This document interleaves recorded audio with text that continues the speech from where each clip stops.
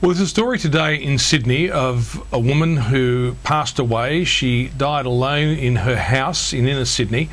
She lay in the house for some 8 years before she was discovered a couple of years ago. There was some publicity about this at the time, and now there is to be an investigation, a coroner's inquest into her passing to examine why she lay there for all that time. And there is also now the legal ramifications, trying to establish when she died, and relatives who are seemingly putting forward their claims for the ownership of the house and some of the other things that she's left behind.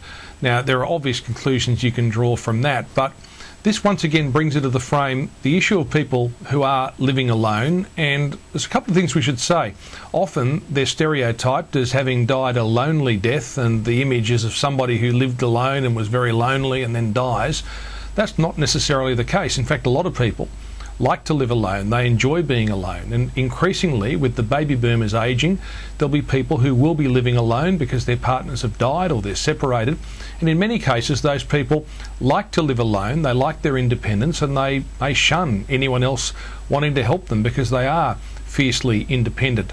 And so it's a very difficult line that we have to be very careful in trying to draw on this issue, because there are other people who do crave companionship and do crave attention and need help, and who don't get it.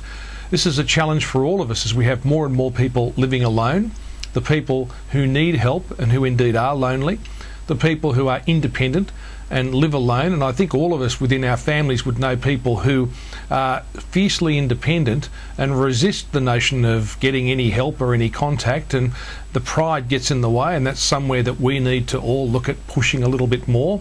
Then there's the question of neighbours and instrumentalities, where you send bills to someone for some 8 years for unpaid debts, and someone should twig that there's some problem there and someone should have gone to investigate. So there's a whole range of issues here, as more and more people will be living alone, more and more people will be living longer, but by definition it means we'll have a lot of people who'll be very frail, who'll be very independent, who've lived long lives, and in many cases they may not necessarily ask for help or attention because they don't want it. They may even resist it, but they do need it.